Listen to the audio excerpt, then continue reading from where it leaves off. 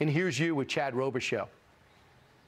Picture yourself as like a 20-year-old humanitarian worker. She has her blue passport. She has to go to show it to a Taliban fighter with an AK-47 who's murdering people in the street, by the way, because they were cutting people's body parts off in the street. That's just not going to happen. So for the White House to say to the Americans, hey, you mustn't want to leave unless you're going to willing to go through this checkpoint in front of this Taliban. And then if you could get past, now you got to make it through a crowd of 100,000 people. And the level of chaos was like people were literally being stomped and trampled to death in the mud.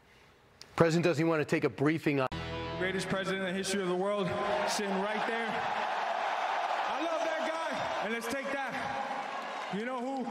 Let's go Brandon out of power and replace him.